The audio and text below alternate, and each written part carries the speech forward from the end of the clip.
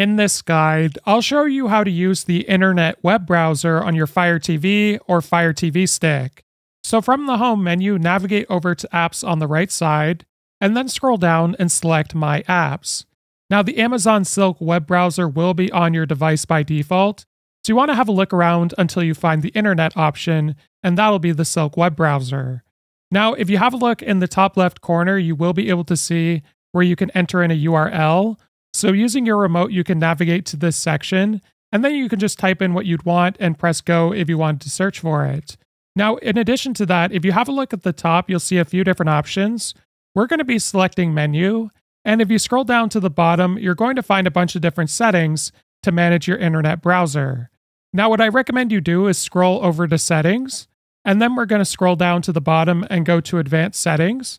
And then once you're here, you'll be able to adjust your search engine by default whenever you launch the web browser. So I've set mine to Google. You can set it to whatever you'd like. I highly recommend you have a look through all these settings though. Other than that, appreciate you all, and we'll see you in the next one.